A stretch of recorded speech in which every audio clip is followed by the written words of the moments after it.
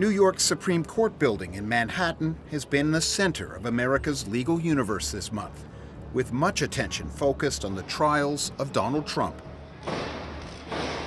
The former president doesn't think much of the corporate fraud charges brought against him by New York's Attorney General. She's a political hack, the Attorney General.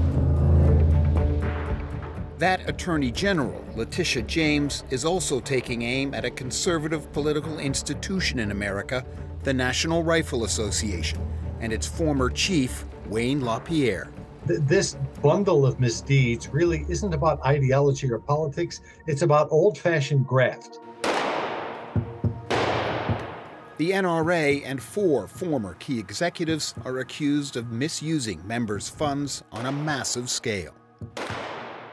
The numbers are quite large. We're talking about multiple millions of dollars in all. The allegation is more than $10 million in improper private jet travel, for example. It's also alleged that the improper contracts, so that, for example, that Mr. LaPierre was negotiating contracts to the tune of more than $100 million with vendors whom he was accepting improper gifts, such as trips on super yachts, trips to the Mediterranean, things like that.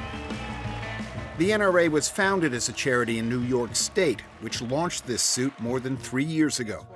74-year-old Wayne LaPierre, once one of the most feared political operators in Washington, resigned after leading the organization for more than 30 years just before the trial began earlier this month.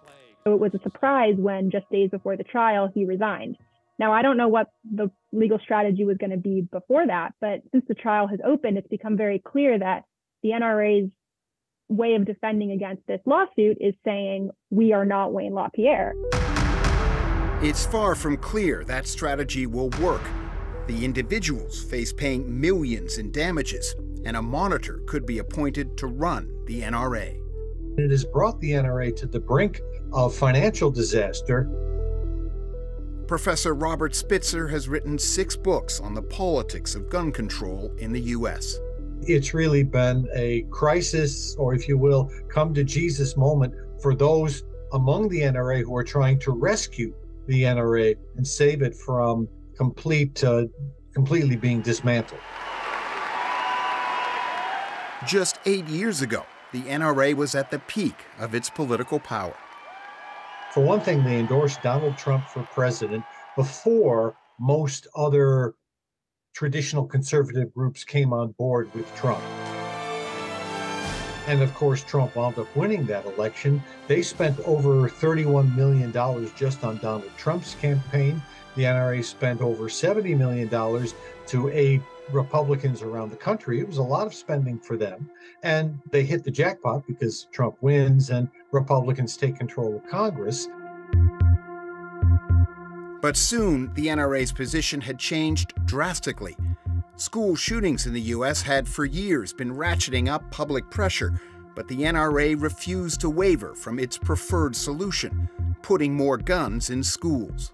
If it's crazy to call for putting police and armed security in our school to protect our children, then call me crazy. That intransigence bothered some lifelong gun owners, such as Ross Baker. My dad thought that any red-blooded American boy ought to know how to use firearms.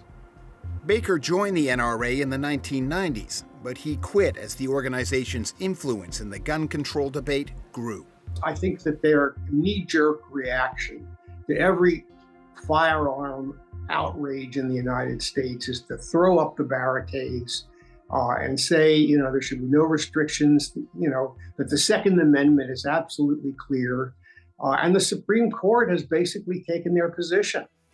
Baker says the lawsuit in New York against the NRA and Wayne LaPierre couldn't have come soon enough. Listen to me now. He was able, because of the nature of the National Rifle Association and its connection with its members, to be able to use those dues that the members pay to lead an incredibly lavish lifestyle. Thank you very much. Now, this may have contributed to the decline of membership, that people simply didn't want to subsidize Wayne LaPierre's lavish lifestyle. The organization has lost more than 1 million members from its peak of 6 million in 2018. But Robert Spitzer doesn't believe this trial will be the end of the NRA. I think the NRA can recover and probably will, but not in the form in which it has existed in past years and decades. Paul! It may not emerge as the powerhouse it once was, but he says gun owners in the U.S. will always be a political force that can't be ignored. There are still millions of Americans out in the country who still believe in the gun rights cause. I mean, they're still true believers. They're still worried about the government coming and taking away all their guns. They're worried about possible new gun laws, and they're still out there. And that, of course, has really been the key to the NRA's strength over the decades.